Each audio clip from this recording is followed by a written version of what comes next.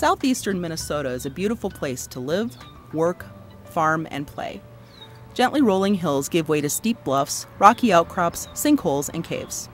Fed by springs, many of the streams run cold and support trout populations. The Whitewater River runs here, offering an angler's paradise of brown, brook, and rainbow trout. The state park that bears its name is popular for hiking, swimming, camping, birdwatching, and of course, fishing.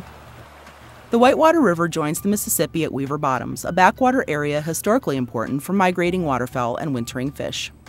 A total of 419,000 acres in Wabasha, Winona, and Olmsted counties all drain to this part of the Mississippi. A smattering of small towns dot the watershed among crops, pastures, and forests. But there are some troubles in this paradise. By examining the health of the waters and working with the Minnesota Pollution Control Agency, the Whitewater River Watershed Project has identified 3 pollutants of top concern: bacteria, nitrates, and sediment. Like its diverse landscape, the Watershed Project is looking at diverse ways to protect the waters.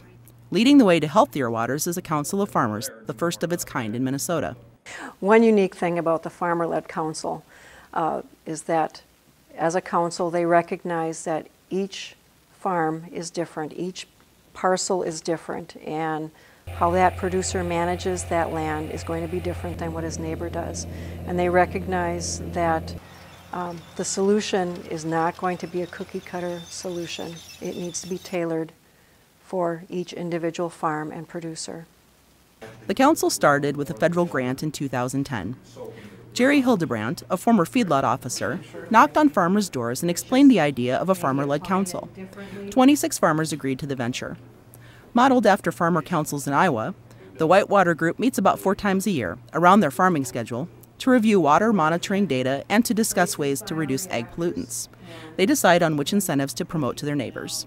The farmer-led council would like to do is to keep it simple.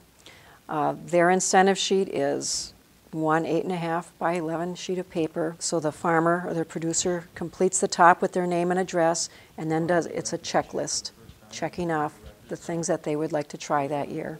And proof of completing those projects would be sales slips or having somebody come by to see that there is a cover crop there, or whatever the incentive might be.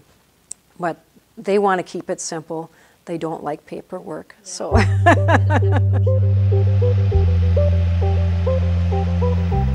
Dan Brandt grows corn and soybeans near Iota. He knew he wanted to be a farmer when he was just 5 years old. Since then, he's ridden the ups and downs of farming as a producer and a sales representative. He is a member of the Minnesota Soybean Growers and the Farmer-Led Council. Jerry Hildebrandt came and asked if I would be on the Farmer-Led Council, and this was in December of 2010. I thought, yeah, I'd like to be involved in that, because the way he made it sound, we'd be able to learn what's going on and learn the facts, and not and be able to talk with city people like, yes, this is happening, or no, it's not happening. You know, you've got it wrong. And I wanted to be part of the solution, not part of the problem.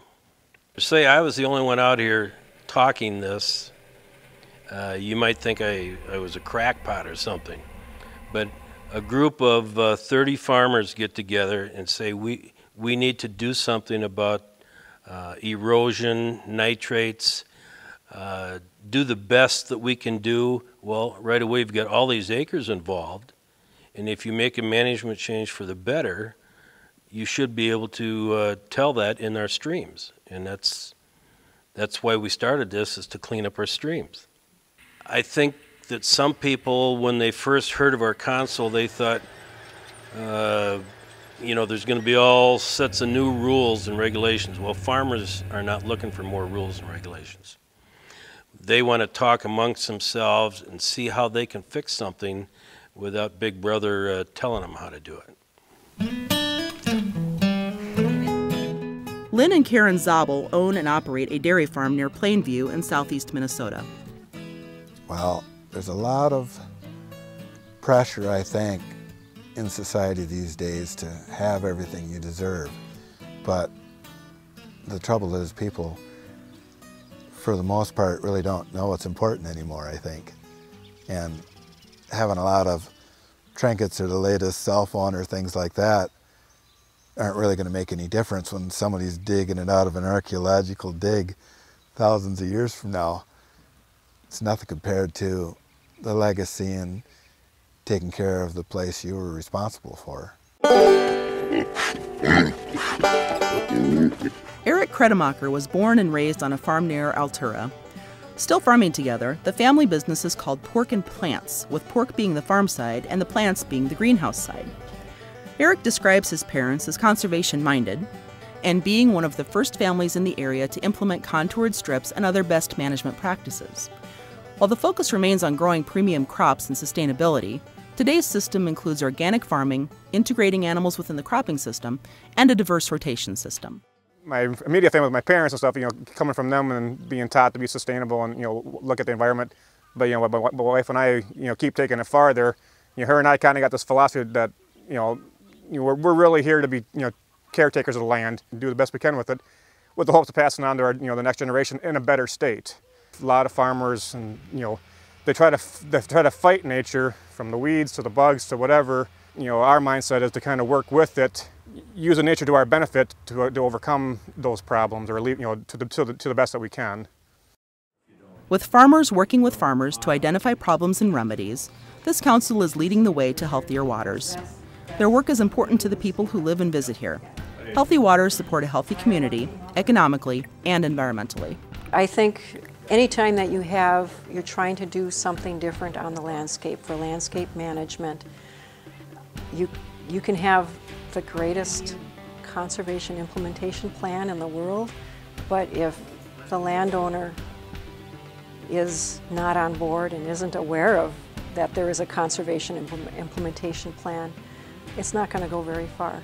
Having the farmers be involved allows them to be proactive and allows them to be in the driver's seat.